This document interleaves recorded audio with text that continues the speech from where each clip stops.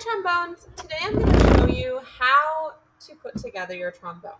Step one is to make sure you have the top on top and the bottom on bottom. It should say RES, or if you didn't get it from us and you got it from LS Music, there'll probably be a sticker on top, or it will say the brand name. It's very important that the top of the case says something, because if you do it the opposite direction, where there's just a black side, then your trombone's probably just going to go everywhere and it might break or dent or bend, and that can be very expensive to fix. So make sure that you've got the top on top and the bottom on bottom. Unlatch by pulling up and then gently open your case. You've got three parts to your trombone: the bell, the slide, and a mouthpiece. So we're going to assemble the bell and slide first. The first part you take out is your slide. Your slide is probably locked in there by these turning pieces, so make sure you unturn those and gently take out your slide. The first thing you're going to check is my slide locked? If I hold this first bar here and I pull gently, it shouldn't move. If this is turned the wrong way and it's unlocked, I need to immediately lock it for the entire assembly process. Then I'm going to take my slide and I'm going to put it on the ground. So let me get a better angle for you so you can see. So my slide is on the ground like this, straight up and down. There is a short side and a long side. The short side is where our mouthpiece will go, and the long side is where our bell will go. Let's start with the mouthpiece. This is going to go in that shorter end. So I've got my mouthpiece, and I want you to think of it like a clock. We're going to let gravity put the mouthpiece in. Gravity takes it in. Did I push it all? No. We never, ever, ever push the mouthpiece in. I should be able to pull it out with just 2 fingers, and I always only use 2 fingers when I'm putting my mouthpiece in. Then we're going to take those same 2 fingers and twist like a clock. I'm at 12 o'clock and 6 o'clock right now. I'm going to twist so that it's at 1 o'clock and 7 o'clock. Twist in, and then to come out, we twist the opposite direction and pull up. Do I push? No, I don't push. I just twist it in, and then I twist it out. Practice that a couple times. Twist in, twist the other way out.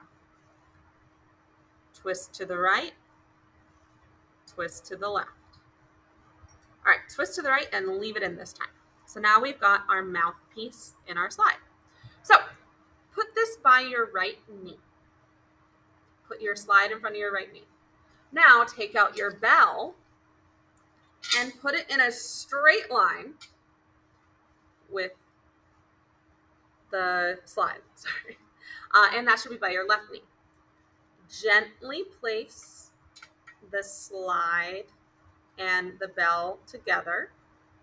The bell goes on top very gently. Did I push? No, I did not push. And now you're going to take the bell and rotate it forward. Watch me do this. I rotate the bell so it's at 90 degrees. Watch that one more time. They're straight. And then I rotate the bell to 90 degrees. Now there's this little metal connector that we need to lock in place. You need to be very careful with this connector.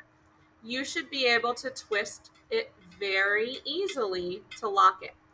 If there's any resistance and you cannot lock it, you need to immediately stop and go backwards. Backwards is left, forwards is right. So if I'm locking it, righty-tighty, lefty-loosey. So if you're having any issues with this, go left. Don't ever go right if it's hard to do. Sometimes just going left a little bit and then going right fixes it. So it should be very easy to lock these in. Takes a few turns. Am I going to turn it as hard as I can? Never. I do it just until it stops. It will naturally stop itself, and I never force it farther. Then, how to hold my trombone. I'm going to take my thumb and put it here on this bar. First finger goes here on the mouthpiece. And then I'm going to take these 3 fingers and put them in there. So it should look like this. First finger on mouthpiece, thumb here, and these 3 fingers. Then we've got our thumb and these 2 fingers, I like to call them our pinchers, on this little bar right here. And that's what will control our slide.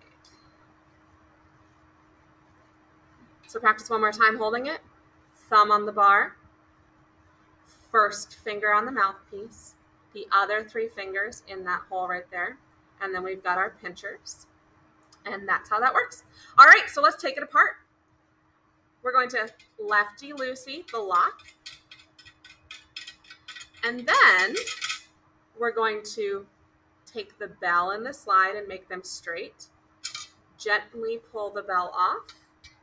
The bell goes back in the case. Then our mouthpiece, we're going to lefty-loosey turn it out, put the mouthpiece back in the case, and then finally our slide goes back in the case.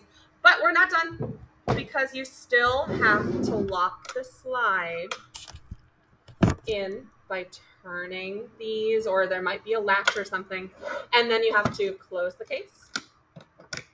And very important, lock it.